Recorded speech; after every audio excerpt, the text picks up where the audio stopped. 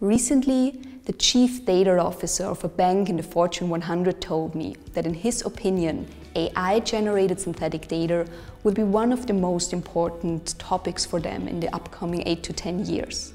And he's by far not the only one recognizing the tremendous potential of synthetic data for privacy-friendly AI and big data innovation.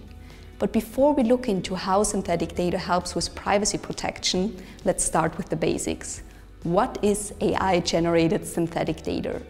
And this is easiest to understand when you look at images. The people on the screen, would you say they look realistic? Most people tell me, yes, they look completely realistic.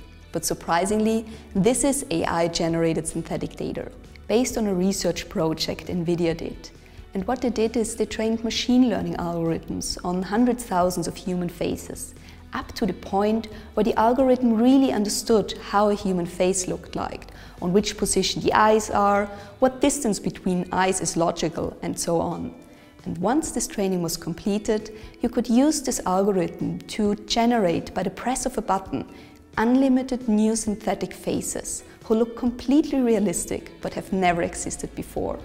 And it's important to understand that this approach doesn't work in a way where it takes the eyes from person A, the nose from person B, and the mouth from person C and shuffles everything around a little bit. No, it's just using the learned information to generate new faces completely from scratch.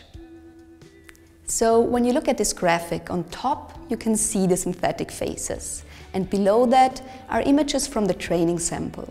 But these aren't any images from the training sample. These are the images that were most similar to the generated synthetic faces. And as you can see, there's no one-to-one copy of any nose or any pair of eyes. It's just using the information, learning the patterns and correlations, and using this information for the new synthetic face. And that's the beauty of AI-generated synthetic data, that it's not swapping information around, but learning and generating something new. And synthetic data is not something that's limited to faces. You can use the exact same approach to generate synthetic cats, synthetic tweets, or even synthetic Facebook profiles. And what we at Mostly AI specialize in is synthetic behavioral and transactional data, like bank transactions, synthetic medical data, or synthetic mobility data, because this is where synthetic data for big data privacy gets really exciting. But before we look into more detail in how synthetic data helps with privacy protection, I want to emphasize a point. Namely, why it's AI-generated synthetic data and not other types of synthetic data everybody gets so excited about. And the reason for that is that AI-generated synthetic data is only possible due to recent advancements in deep neural network, which allow us to generate this highly accurate and shockingly realistic data, whereas synthetic data from other types has always been around. What types of synthetic data have always been around? If you think of synthetic data as not real data, it's actually very easy to generate synthetic data.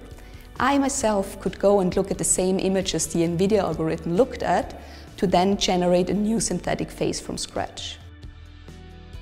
Of course, that's a horrible representation of how a human face looks like. But the basic concepts like the eyes and the hairs are there. Nevertheless, drawing all these faces yourself would be very time-consuming and not useful at all. So usually you wouldn't find this type of data on the market. But what you do find on the market are rule-based synthetic data. And the difference here, comparing it to AI-generated synthetic data, is that you simply use the help of machines to encode your understanding of how a human face looks like and get synthetic faces created more time efficiently, but not necessarily better and more accurately than drawing them yourself. Because it's always limited to your understanding, versus the power of AI lies in the ability of these algorithms to understand and identify patterns and correlations, even in complex, large, huge data sets. And this is something we humans can't do.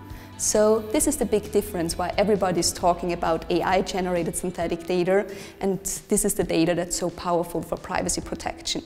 How it helps you with privacy protection, this is something we will cover in the next clip.